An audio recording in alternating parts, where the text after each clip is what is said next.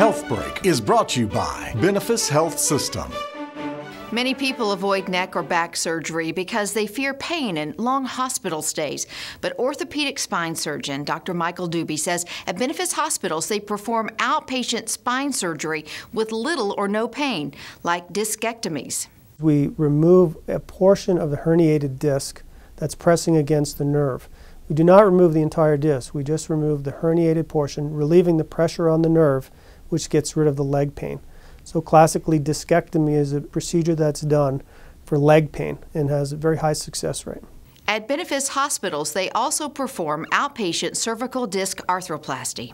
The advantage of doing a total disc replacement is you allow the patient to maintain the normal motion of the cervical spine, and theoretically it does not place the levels above and below at risk for degeneration in the future. For the right candidates, there are many benefits to outpatient spine surgery.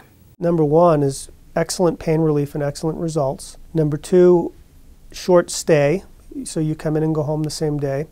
And number three, there's a considerable financial benefit. It's much less expensive doing it as an outpatient than it is doing it as an inpatient. For more information, call 455-3650 or visit benefis.org. For HealthBreak, I'm Amy Watson. HealthBreak was brought to you by Benefis Health System.